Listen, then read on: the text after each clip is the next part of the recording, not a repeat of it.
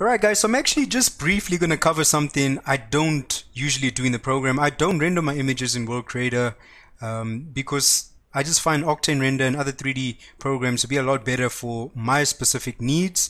But if you guys want to render your own images directly out of World Creator, I'll show you just quickly how to set up a scene.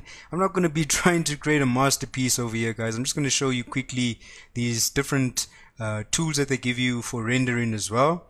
So one of the tabs we never touched under scene was objects, and by objects, let me just go ahead and delete it. If I go on add layer and click on add, it's got a built-in library of just a bunch of objects like trees, shrubs, grass, bushes. Now all of these assets are really cool, and they're even animated, so they'll blow in the wind, which I thought was a pretty cool addition.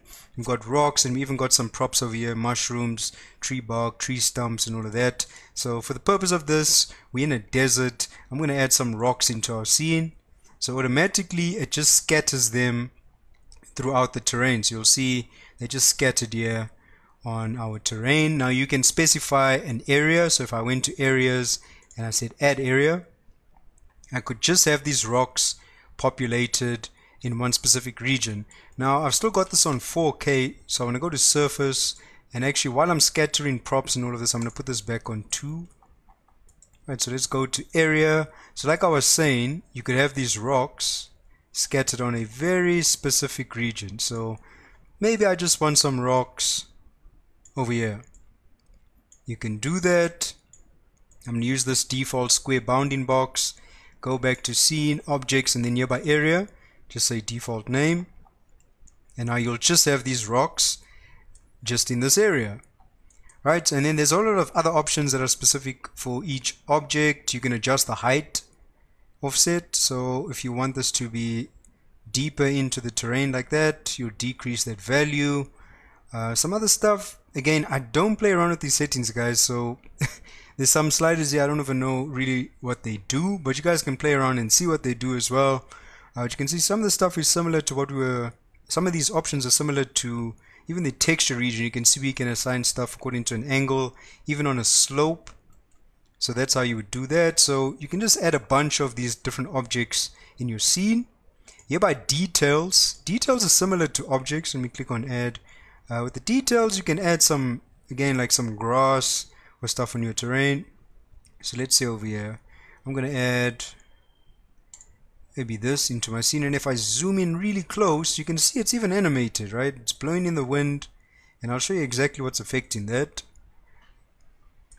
Okay, right, so you can see it's just blowing very gently in the wind, and what's controlling that is actually this weather tab, which is another thing we didn't play around with.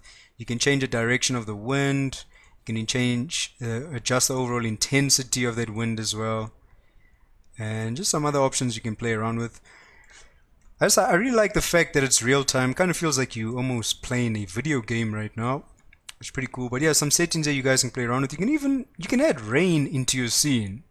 You can see we even getting the context of the rain on the actual surface. So it's raining in the desert right now.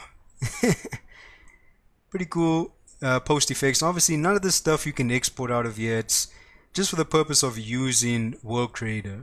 Right? If you wanted to use the features in here, then you're good to go. You've got all of these post effects that are pretty cool. Right, so that's just explaining it really briefly. You can add a bunch of objects in your scene, rocks, trees, basically whatever you want, just to start detailing your terrain a little bit more. So you can see there's some big rocks that's scattered on our terrain as well. Right, so if you were going for this and you wanted to, for whatever reason, render within World Creator, this is just showing you briefly. They added some cool props and objects that you can add onto your terrain to start detailing it. Alright, the ocean I covered earlier, so you can add an actual, whoa, now we're underwater.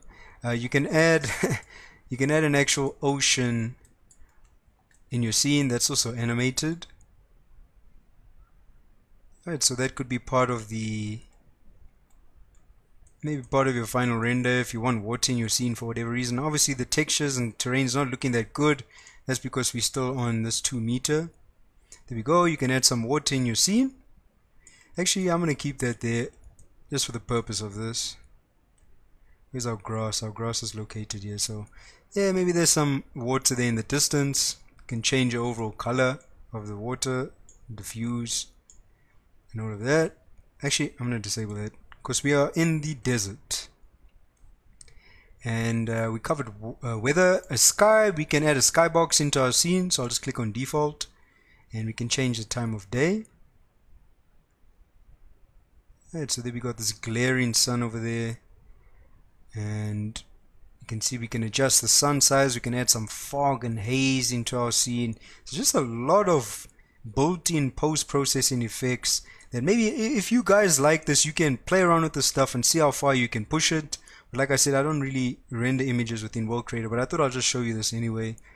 We've got these sun shafts and God rays and cloud density and just a whole lot of self-explanatory sliders here that you guys can play around with. Okay, and I've covered objects, covered details. Just showed you that you can apply it to a specific area. And now if we go to post, actually I've never used this tab ever. I've never used the simulation tab, so I can't even explain what's going on here.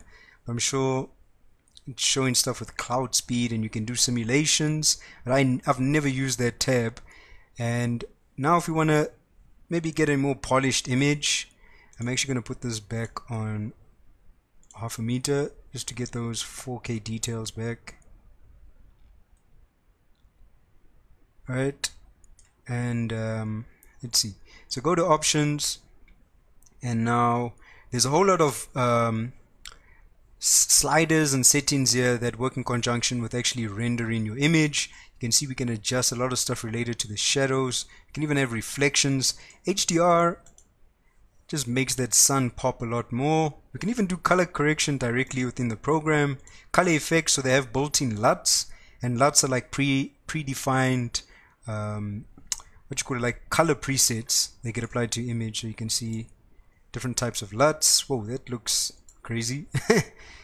Camera motion blur, I'm guessing maybe if you try to render a video, which I've never tried, never played around with that. Bloom, right, it's going to control, it's just going to add this really bright blooming effect to your render. There's some ambient occlusion settings here. Vignette, it is basically going to do that. We can add some depth of field, and we can adjust the focus plane.